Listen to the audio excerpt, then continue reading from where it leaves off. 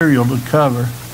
The question here is Jesus God? That's been a lot of people try to say nowadays that Jesus is not God, and they always have the normal questions like, well, if Jesus was God, who was he talking to on the cross and stuff like that? Well, we're not here to I'm not trying to prove that Jesus is God. I'm trying to show you things that are in the Scriptures. It's not my job to prove anything. It's the Word of God that does it. And if you want to get an in-depth study of Jesus is God, go to Brother Joe Soller's class in Bible college, and you get some in-depth teaching on that, a whole chapter on that issue. But it is true that we see that Jesus is God. In this day and age, you're going to get probably somebody at some time, it's unfortunate but true, somebody's going to knock on your door and say, well, are we on up there? All right, I'm not getting anything. Am I on up there, Brother Law? There we go. The Word of God can be trusted. And it's not just any Bible, it's the King James Bible for English-speaking people. The reason being, we need an authority. And that's where the problem is. It's not the, well, it is the perversions. I call them perversions. And it's the reason being, when you go into a Bible bookstore and you say, I would like a copy of the Word of God, you know what they're going to say? They're going to say, which one? And then when it comes down to doctrine, they're going to say, okay, since Satan couldn't destroy the Word of God, the Bible said, heaven and earth shall pass away, but my word shall not pass away. God has preserved His Word, and the reason being, since He couldn't destroy it, He's made different perversions. So that people will say, well, I believe this and this in this Bible, this and this Bible, and this and this Bible, and this and this Bible. Well, these so-called scholars, anytime you read something, they'll have quotes out of one Bible and say, well, this is better said in this Bible, this is better said in this Bible. Then the question arises, well, where is the authority? Well, the authority is the Word of God. No matter how it's presented, God has preserved His Word. And if He didn't, He would be negligent in getting His Word out. We would have no chance of getting saved, because the Bible says, being born again, not of corruptible seed, but of incorruptible, by the Word of God, which liveth and abideth forever. And that word, corruptible and incorruptible, is very important. So, anyway, here you find Revelation 22:13. Now, I've decided to put all these verses up here because we've got so many of them. So you would have to look them up and take time to look them up. But also you have them on your sheet so you can go home and study these things. But the Scripture says here, I am Alpha and Omega, the beginning and the end. That's His name. He's the beginning, He's the end. Now that's pretty interesting, but to show you kind of an illustration why I believe the King James Bible is so important, here you go. Here's the beginning. And I wore my in the beginning tie to get a theme here. In the beginning, God created the heaven and the earth. If you'll notice, there's 10 words there. Okay? All right, and the next, in the beginning, you'll find there is 17 vowels in this sentence. All right? You'll find that there is 27 consonants. All right? In that portion of Scripture. In the beginning, God created heaven and the earth. All right, so we have an establishment as far as numbers go, okay? Now remember, He's the Alpha in the beginning and the end. Is that correct? So let's go to the last verse. The last verse says, the grace of our Lord Jesus Christ be with you all. Amen. There's 12 words in there, but guess what? There is 17 vowels. And there is also 27 consonants. Well, that's pretty unique. But it's even more unique when you get to this next verse. In 1 John 5:7, and this is where our theme is. For there are three that bear record in heaven, the Father, the Word, and the Holy Ghost, and these three are one. If you'll count them up, you'll find there is 22 words. The 10 of Genesis 1:1 and the 12 of Revelation 21. And then 22. And then you'll find that there is 34 vowels. And you will also find out there is 54 consonants. And all three are one. Now that's very important. And I don't believe that's a coincidence. You can say that's a coincidence all you want. It mathematically works out. And it is true, the word Trinity is not mentioned in the Bible, but the truth of the Trinity is taught. 1 John 5:7 and 8, for there are three that bear record in heaven, the Father, the Word, the Holy Ghost, and these three are one. But just as important is verse 8. And there are three that bear witness in the earth, the Spirit, the water, the blood, and these three agree in one. So there is one God. Now, we find that this is so. All right. Okay. The three is a Trinity, just like the song says. God in three persons, blessed Trinity. All right.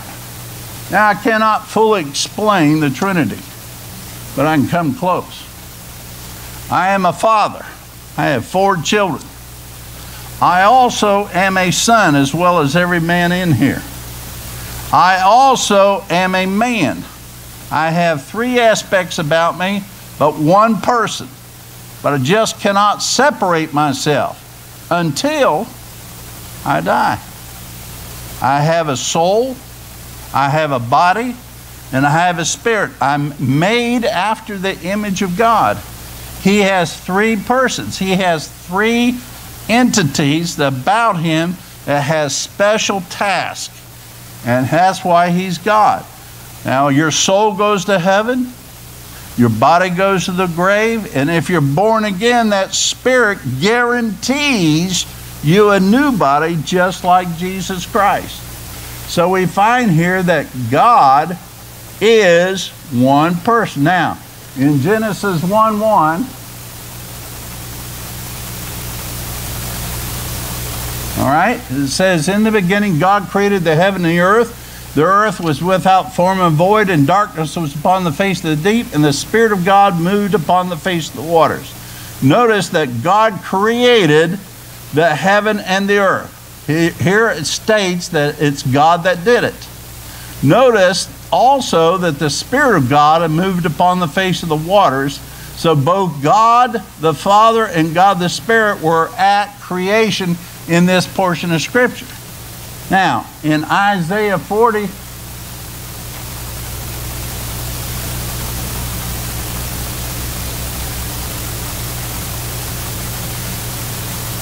okay, we get to this one. There are 3 things that God teaches man about himself. It's creation, conscience, and the Word of God. Here in Romans 1:20-23 says, for the visible things of him from the creation of the world are clearly seen, being understood by the things that are made, even his eternal power and Godhead, so that they are without excuse. God used creation. Nature itself teaches you there's a God. And then it also teaches us here that in Romans chapter 2, verse 15 says, which show the work of the law written to their hearts, their conscience also bearing witness, and their thoughts the mean, while accusing or else excusing one another. Our conscience tells you that there's a God. That's why when you grew up, you knew what was right and wrong. God put it in us. The Bible says in John chapter 1, verse 9, that he lighted every man that cometh into the world. He gives everybody a measure of faith, according to Romans chapter 12. He gives everybody in their conscience. That's why you find the immigrant way, or the pygmy somewhere, or some type of Indian tribe, they worship something, because God instilled in them that they would worship something. So we find that these things are so. So here we go with the Word of God. The Bible says, forever, O Lord, thy word is settled in heaven. He settled the Word of God so that you would have His witness that He is God. John 17:17, sanctify them through thy truth, thy word is truth. Romans 10:17, so then faith cometh by hearing, and hearing by the Word of God. You have no hope without faith. The Bible says in Hebrews 11:6, so then but without faith it is impossible to please Him. He that cometh to Him must believe that He is, and He's a rewarder of them that diligently seek Him. Nobody goes to heaven without knowing the Word of God, or hearing the Word of God. People I've heard all the time in my life, well, if He's really there, if He exists, would you come in my heart and save me? No, that's not what the Scripture talks about. You're going to know who Jesus is. And not only you're going to know who Jesus is and what He's done, but you're going to find out that He is fully able to save the world. He is fully able to save the world. All right, 1 Thessalonians 1:5, for our gospel came not into your word only, but also power in the Holy Ghost and in much assurance. This is one of my pet verses here. As you know what manner of men we were among you for your sake. All right, now Hebrews 11:3. Through faith we understand that the worlds were framed by the word of God, so that the things which are seen were not made of things which do appear. Yeah, kids are too fast here. All right, Jesus is our creator. Look at Ephesians 3:8-9. And to me, whom am less than the least of all saints, is the grace given that I should preach among the Gentiles the unsearchable riches of Christ, and to make all men see what is fellowship of the mystery, which from the beginning of the world hath been hid in God, who created all things by whom? Jesus Christ. Jesus Christ created all things, folks. So if God in Genesis 1:1 created the heaven and the earth, and it says here that He created everything by Jesus Christ, who is Jesus Christ? All right. Now, Jesus created all things in Colossians 1:14-17, in whom we have redemption through His blood, even the forgiveness of sins. Now look at this, who is the image of the invisible God, the firstborn of every creature. For by Him were all things created that are in heaven and that are on earth, visible and invisible, whether they be thrones or dominions or principalities or powers. All things were created by Him and for Him. And He is before all things, and by Him all things consist. You want to know how an atom stays together? It's by His word. We're all here because He said consist. We're in where He can move our fingers because God said brain. Tell the fingers to move. Tell the legs to walk. Tell the arms to move. We're all there because He said so. I love that part. He said, okay, I'm going to create man. And He created man in His image and for Him. Folks, if you can get a hold of that, if you can get a hold of that truth, then you would know that Christ is God. There's no ifs, and buts about it. There's no other way it can happen. It has to be just like He said it would happen. There's no other way it can be done. So we find here a premise that not only God created it, but Jesus Christ in God's image created all things. Now, let's go on. We find here in, what's our next verse here?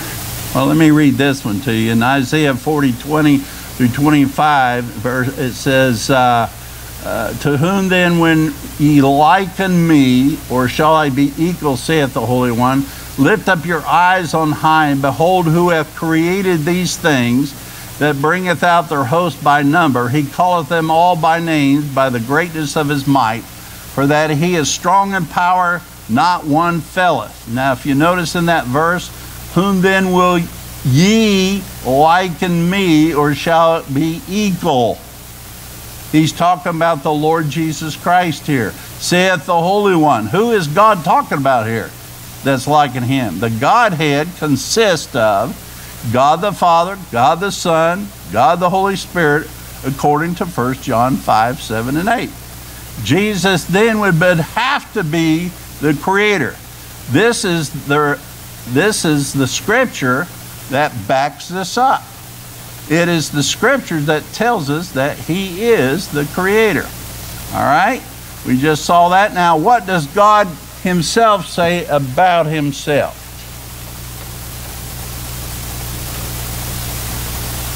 All right? God is the only Savior. In 2 Samuel 22:3 that says, the God of my rock.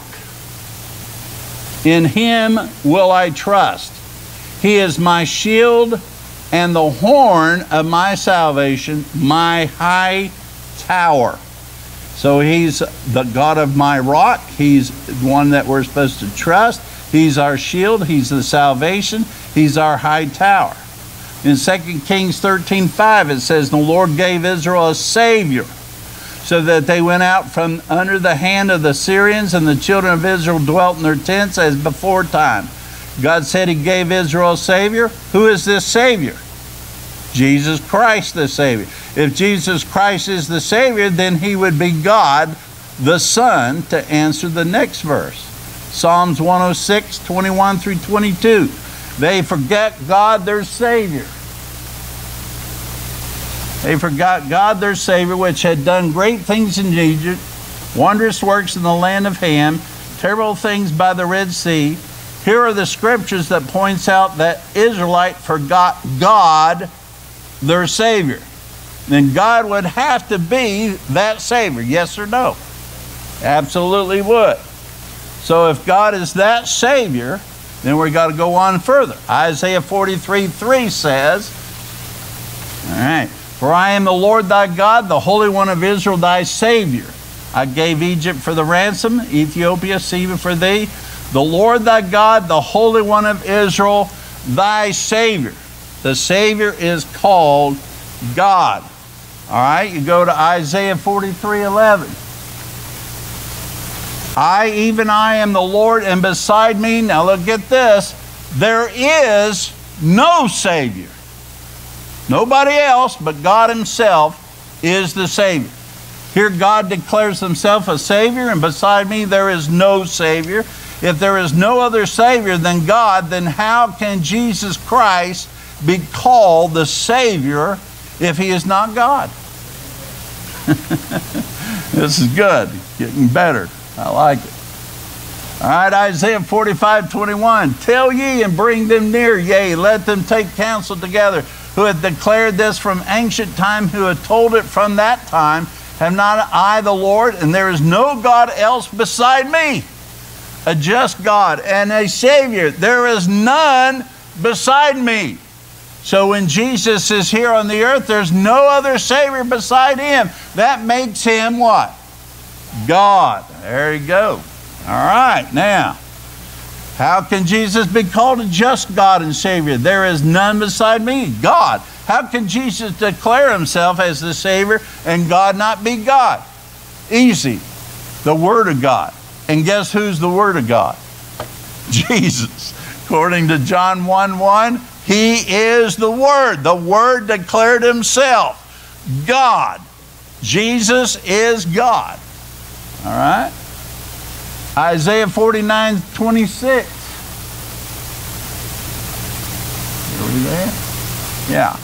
And I will feed them that oppress thee with their own flesh, and they shall be drunken with their own blood, as with sweet wine, and all flesh shall know that I, the Lord, am thy Savior, and thy Redeemer. the mighty one of Jacob. If God is the Savior and Redeemer, how can Jesus be called Savior? How can Jesus Christ forgive sin if he's not God? All right. Jesus said he was the Father. Did we miss one? All right, Jesus said he was the Father. All right. John 14, 10 through 11. Believest thou not that I am in the Father, and the Father in me? The words that I speak unto you, I speak not of myself, but the Father that dwelleth in me, he doeth the works. Believe me that I am in the Father, and the Father in me. Or else believe me for the very work's sake. John 14, 8 through 11. Philip said unto him, Lord, show us the Father. It sufficeth us. Jesus said unto him, have I been so long time with you, and yet hast thou not known me, Philip? He hath seen me. He that has seen me has seen the Father. And how sayest thou then, show us the Father? Believest thou not that I am in the Father, and the Father in me? The words that I speak unto you, I speak not of myself, but the Father that dwelleth in me, he doeth the works. Believe me that I am in the Father, and the Father in me. We just saw that. Or else believe me for the very work's sake.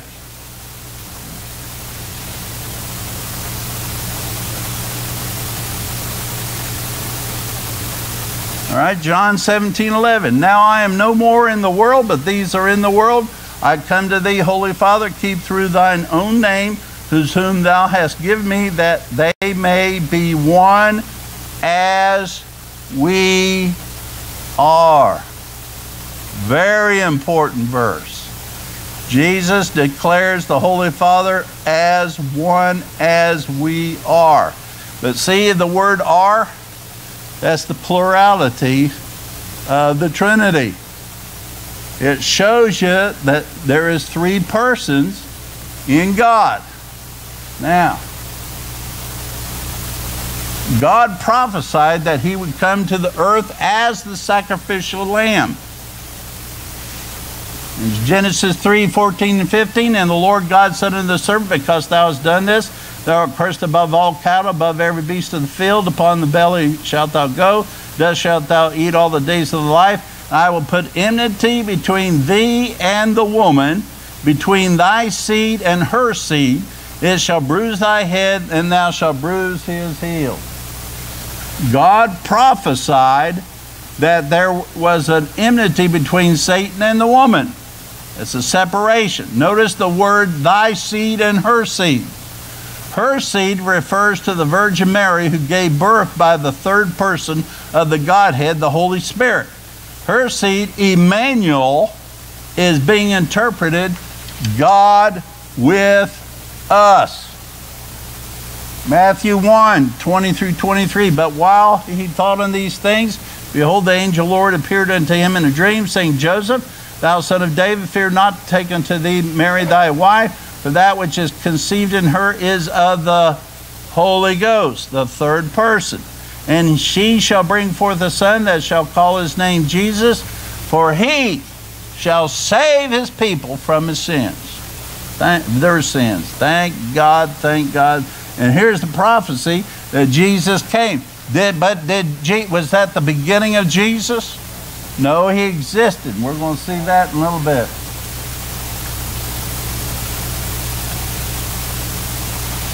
Now all this was done that it might be fulfilled, which was spoken of the Lord by the prophet, saying, Behold, a virgin shall be with child, shall bring forth a son, and they shall call his name Emmanuel, which being interpreted is God with us. All right. The Old Testament prophesied that Jesus would be God on earth, and he would be the Messiah. All right. Isaiah 7:14, therefore the Lord himself shall give you a sign. Behold, a virgin shall conceive and bear a son, and shall call his name Emmanuel, which being interpreted is God with us. How do we know that? Is from the scriptures of Matthew.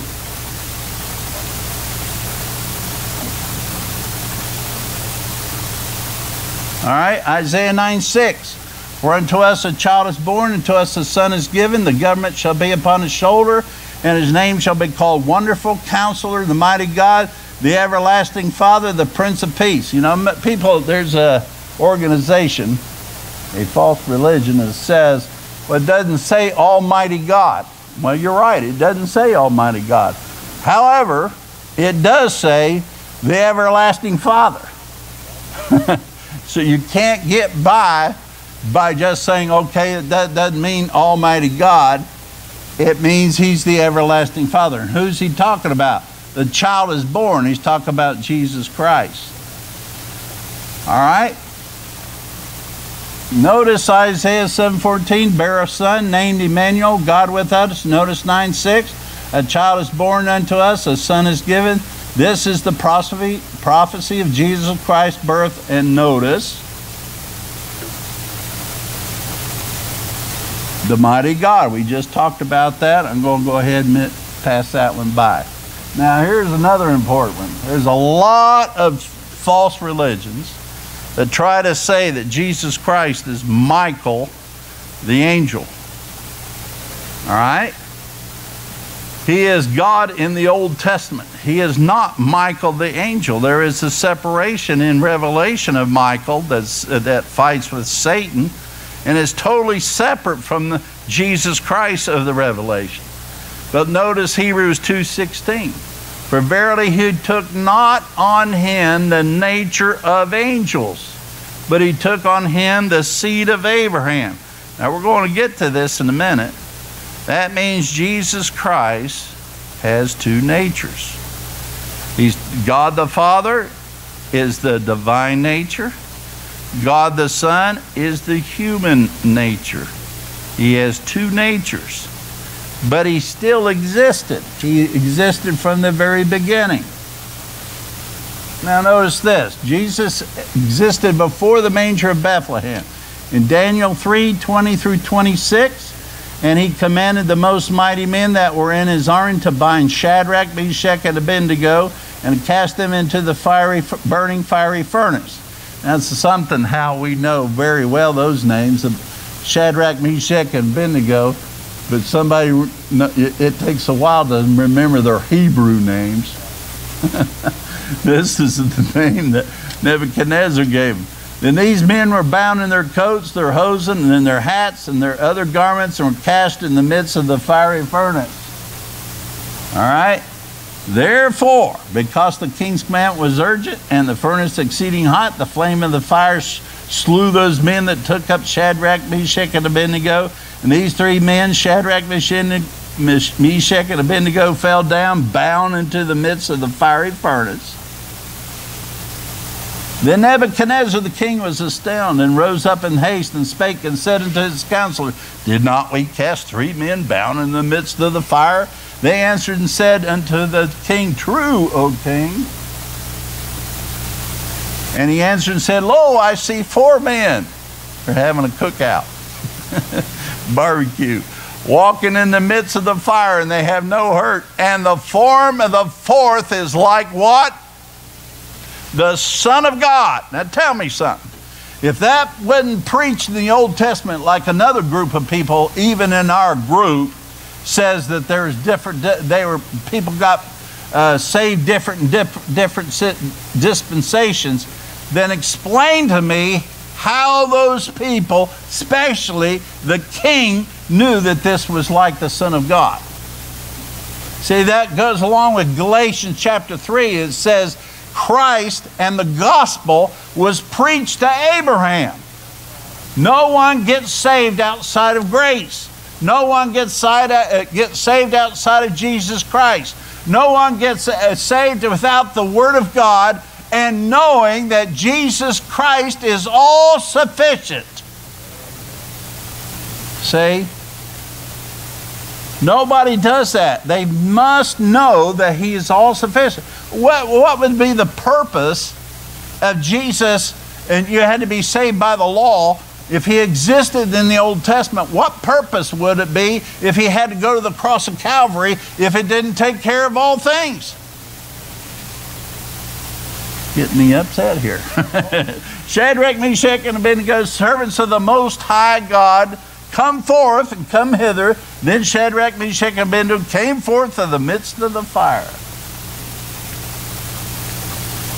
Notice the words. Servants of the Most High God. The Most High God was with them in the furnace, like the Son of God. Now, no man can see God's face and live, yet Jacob stated he saw God's face. In Genesis 32:30 it says, and Jacob called the name of the place Peniel, for I have seen God face to face, and my life is preserved. This would have to be Jesus Christ, because he can be looked upon and live. He is not a spirit, but a body with God inside of him. He existed in the Old Testament. When he passed by, he put Jacob in the cleft of the rock, put his hand, he said, okay, you can see my hinder parts as I pass. All right? Colossians 1:12-13, giving thanks to the Father, which hath made us meet, means accepted, to be partakers of the inheritance of the saints in light. Notice, he hath made us accepted. That means when we were sinners, he had made us accepted. Anybody existed when Jesus was on the earth here? No. We were in his mind.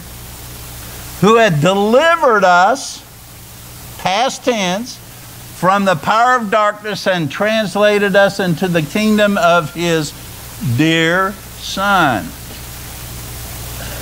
in whom we have redemption through his blood. Remember earlier we were talking about God the Savior being our Redeemer, in whom we have redemption through his blood, even the forgiveness of sins. Get this one, who is the image of the invisible God, the firstborn of every creature. For by him are all things created, that are in heaven, that are in earth, visible and invisible, whether it be thrones or dominions or principalities, powers. All things were created by him and for him, and he is before all things, and by him all things consist. Now, Jesus is equal with God. John 5:18, therefore the Jews sought the more to kill him, because he not only had broken the Sabbath, but said also that God was his Father, making himself equal with God.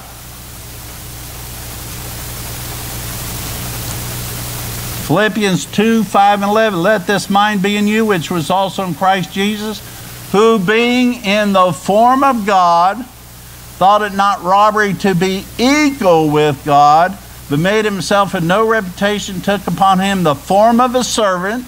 That's when he became man, and was made in the likeness of men. We'll get in that a little bit later next week. Only way God could come to the earth was be like a man. Being found in fashion as a man, he humbled himself, became obedient unto death, even the death of the cross. He was fashioned as a man, but all God. Why? He was tempted in all points like as we are, yet without sin. That's why it's so important that the virgin birth be explained. Because Jesus was sinless. The virgin birth declares him not only sinless, but he's God in human form coming to the earth to take care of our sin, who being in the form of God thought it not robbery to be equal with God. So here he was. He is a fulfillment of what God planned from the beginning, that he would send himself. We'll see this next week in Genesis 22 if you want to read in your notes later. He sent himself as a promise to Abraham that he would come himself as the Lamb. And then we see John the Baptist, who says, behold the Lamb of God, which taketh away Dana Stone sin. And folks, that's what you have to see. You have to see that Jesus is God, that taketh away your sin to the point that you can go to heaven just like you are. Christ is